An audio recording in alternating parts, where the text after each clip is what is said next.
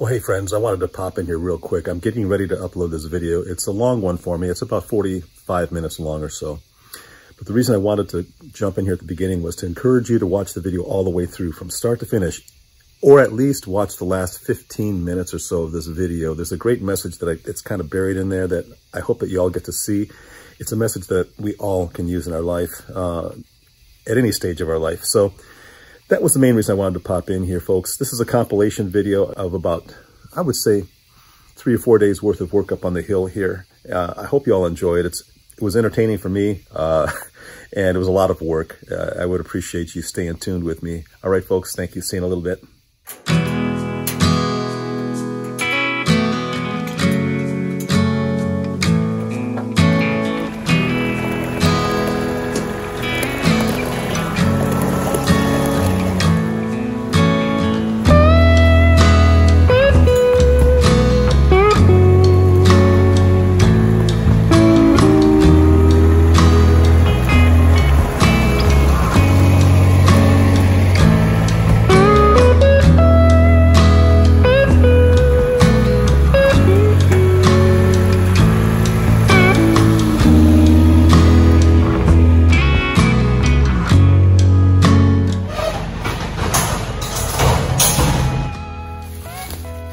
That was a fail.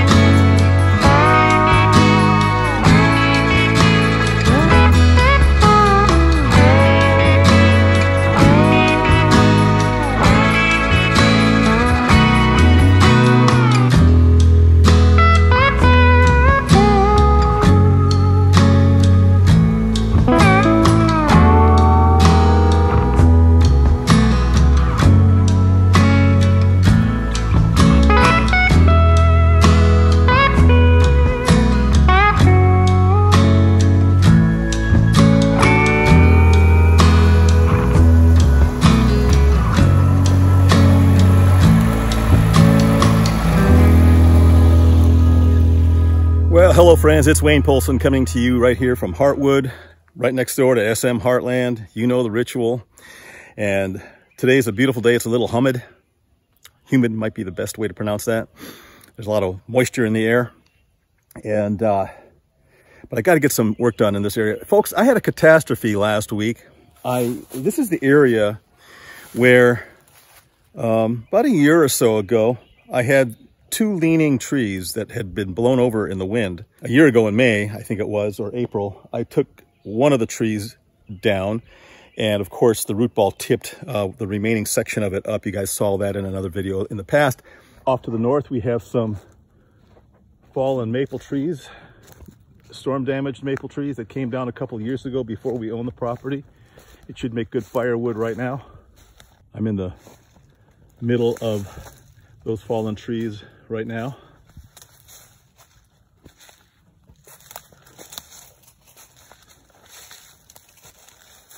Look at the root ball on that thing.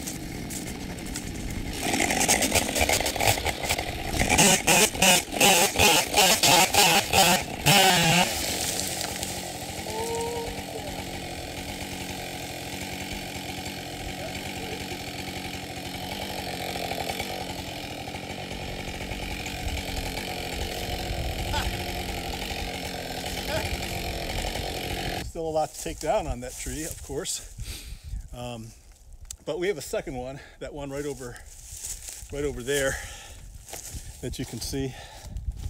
That one's got to come down too, so we'll start whittling back on that one. It'll probably, I'm thinking it has a better chance of standing up than this. And then in October, November time frame, I was looking at doing the second tree, but there was a lot more work involved in that. It was a little bit more dangerous, a little sketchy. But there's a sister tree over here, and this tree is a little bit more of a mess. There's a lot more going on. There are a whole lot of other trees involved, and it's a little bit precarious, if you will.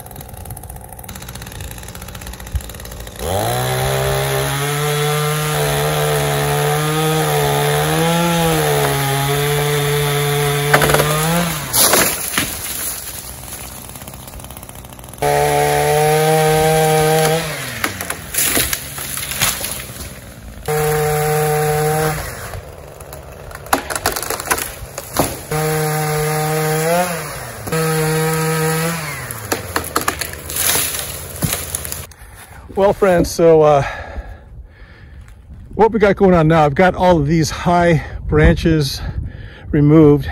There is another leader coming off of this that is lodged up in this broken off, it looks like a sassafras maybe, tree. It could be a cherry. Anyway, it's lodged right up there where that fracture is. And so I'm thinking, I can't cut it low to the base because I can't get close enough or high enough and remain safe. So I think if I get that removed though, what's going to happen is this segment here will then just, it'll probably stay there, but it will be able to be maybe pulled with a rope and drop down into this little space right in here. Or I can get, well, I think that's probably going to be it. There's nothing keeping this segment here from sliding down now except for that leader right there. But it's all a little tricky because I was thinking maybe of crippling this one here, putting it's a leaner, it's leaning, and it's gone at the top. I don't know if you can see the top up here, it's gone, it's broken out. Okay, that right there is coming all the way down to here. So if I put a notch on the lean side of that to cripple it, then there's a possibility that I can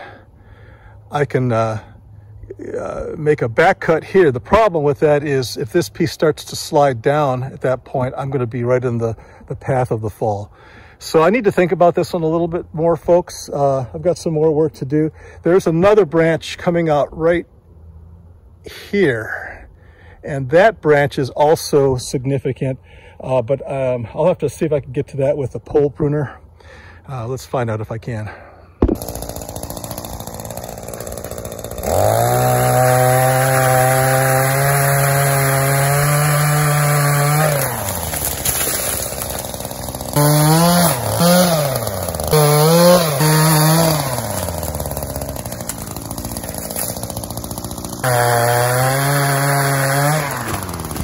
I'm gonna head back home, and I'll probably come back out tomorrow, depending on the weather, and we'll finish this job up. But I want to get this stem on the ground so that I can cut it up and get some firewood out of it. So there you go.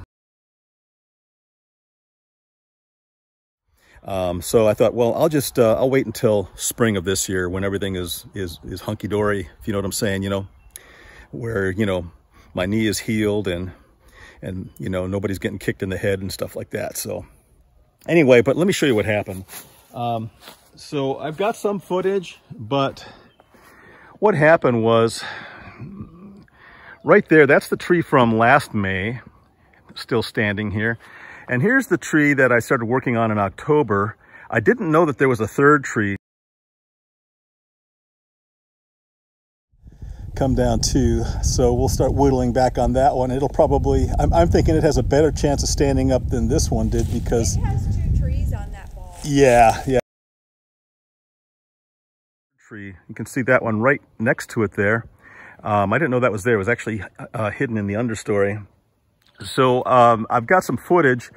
So what I did is it was 3 days of activity here to get to this point. On the first day, what I wanted to do was try to unravel these 3 trees that were intertwined here.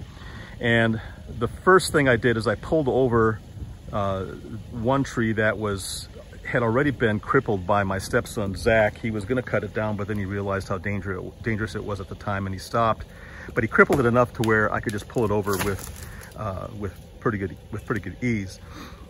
Then on the second day, I thought, okay, I'm gonna come back and try to tackle the opposite tree that this leaner is leaning into. Well, on that day, I was able to pull the leaning tree away from the tree that it was leaning against, and found out that it really didn't drop that far. There wasn't a whole lot of force of gravity pulling on it, so it was fairly safe.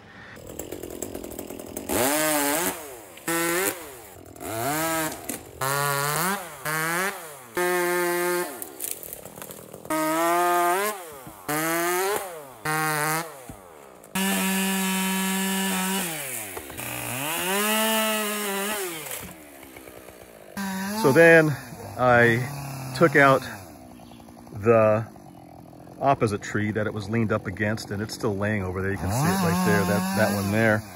I took that one out, and all I was left with then was this leaner with the root ball. Well, most of that I got on video, but when I started cutting this thing back to where you see it now, I forgot to turn my camera on, and I have helmet mounted camera footage, but it turned out to be sort of a bad angle. I can put some of that in here, but I was really disappointed with that day because that was a fun day. That was a day when you actually start cutting stuff, you know, and everybody loves to cut stuff.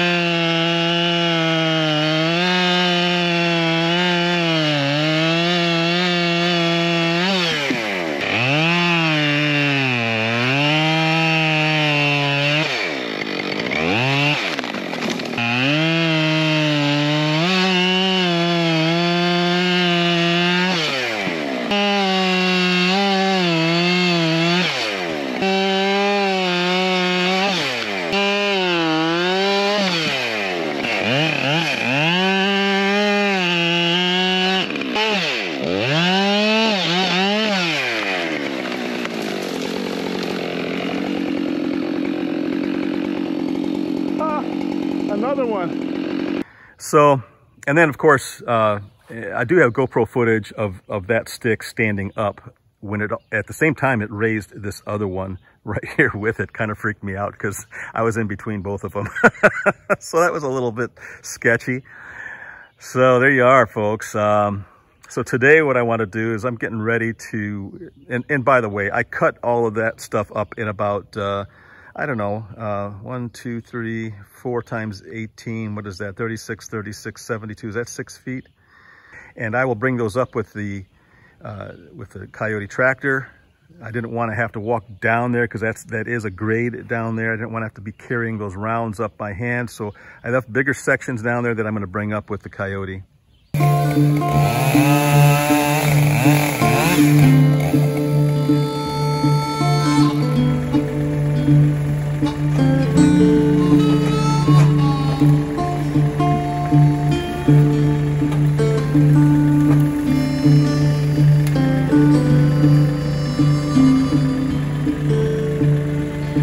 I'm a rolling stone, bound to roam.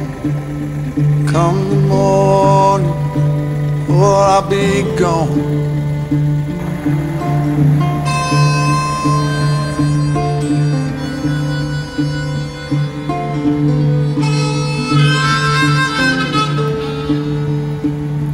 Pouring rain, wanna hear that train. There she comes, won't you get on? Won't you get on?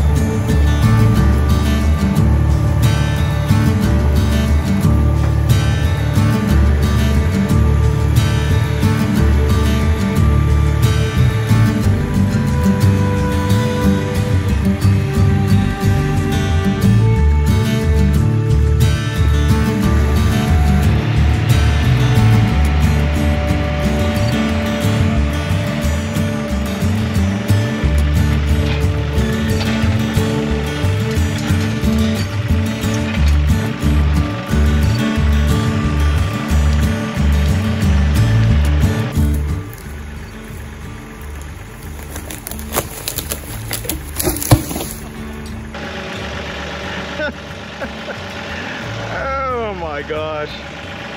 That was classic.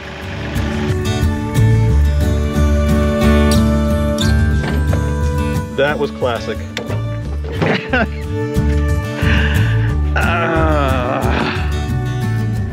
I think this is the signal that I should be shutting down for the day. That was pretty cool. Right back where it started. You miss your brothers and sisters, don't you? I don't blame you. I miss my brothers and sisters too, but man, that was quite a roll. I thought you were going to wipe out my tripod over here. What did you think of that one, folks? That was awesome, wasn't it? I did not plan that. That was totally by accident. So it's getting late. I'm going to head back home and get hydrated and get cleaned up, and I'm going to call it a day. I'll come back out here tomorrow morning, I think. Tomorrow morning should be a good morning. I'll check the weather. It looks really nice tonight. So, all right. Well, this is just another segment, folks. Thanks for hanging in there with me. This is exciting, as you can see. I'll be back later. See ya.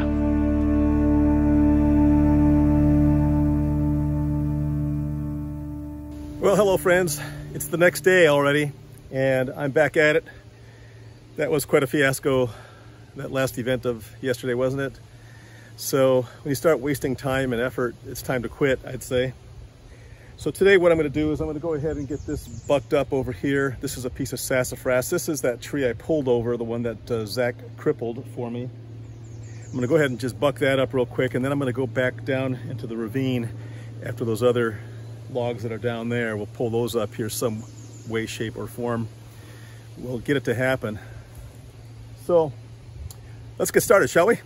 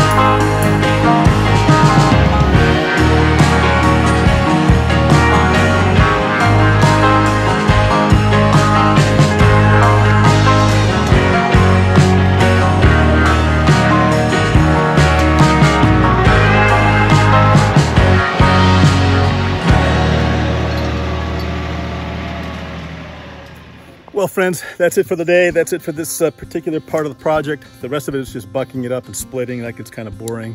This was probably boring too, I don't know. But it's not something I do every day. So those of you who followed along through the whole video thing, I don't even know how long this video is going to be. I shot so much footage, I could never fit it all into like a 3-hour video. So we're going to try to condense it down to maybe a half hour. Maybe, might go 45 minutes, I don't know. Maybe less, maybe we'll speed some stuff up. So much you can do in the editing bay, you know, so we'll do something there. But folks, thanks for watching this channel. Subscribers, new subscribers out there, you keep coming. I don't know what's causing it, but man, there's just been a squirt, an injection of new subscribers here lately, and I'm tickled by that. But you know what, even if there was just one of you that was sharing these moments with me and Susie, that would be worth it all. It's not about the subscribers really at all, honestly. It is not. It is not. So I'm not going to bend over backwards to try to please everybody. That's not going to happen. I can't do it. I'm just one man. And so that won't happen. And it's sure easy to tick people off, though. That's what I found out. So, yep. But anyway, look, you aren't those folks. You guys are kind. You're full of goodness and mercy and all of that stuff. So, oh, look who I just saw coming over here in the corner of my eye. You got to see this. It's the little princess being ridden by the princess. Hey, princess. Yeah, I'm talking to you on the horse or on the pony. Does her bridle look better? Come closer, let me see. Okay, hold it right there. Hold it, hold it, hold it, hold it, hold it. Is that the one that I modified? Yeah. Does it fit better? Yeah, except for it was on backwards. I had to twist everything. Oh. But I got it. Well, leave it to me to twist everything up and get it on backwards. But anyway, all right, well, good. It's fixable. But at least it's short enough now where... Well, it's longer. Remember, you made it longer. So, because it was too tight on her... oh, that's right, yeah. Too tight on her brow. But... yeah. I'm glad Susie keeps track of what I do, what I don't. All right, looks like she wants to go. I don't blame her. There's a lot of stuff here to spook her. Yeah, she did. I mean, she's got fly spray on, so she's doing all right that way. She is doing okay? All right. She looks good. There aren't a whole lot of flies. I mean, they're trying to get close to her, but they're not, so. Yeah, I wiped her pretty good. I sprayed her. And... just say hi to the folks. Hi. So I got to ride all 3 of them today. So that all 3 Hope, meaning? Scout, and then Princess. Hope, Scout, and Princess. Yeah, this is the princess. The little princess. And she is a princess. She is a princess. She's a pretty princess. All right, we're heading out. All righty. See ya, honey. She's heading out. She wants to go. So there you go. Well, I'm glad Susie popped up here. I really like it when she's in the videos. You know, most of you know who she is from me talking about her all the time, and you see her here and there, and you saw her when she got kicked in the head. But I'm glad she was able to pop up here real quick and say hi to y'all. All right, that's all I have. I'm gonna call it quits. I'm tired. It's hot and humid and muggy here in Ohio. The wind is picking up. We're supposed to get some storms, I think, but I don't care. Life is fun. We do what we can with what time we have, with what weather we have, whether we have weather or not. Yep. Love you folks. Y'all stay kind. See ya.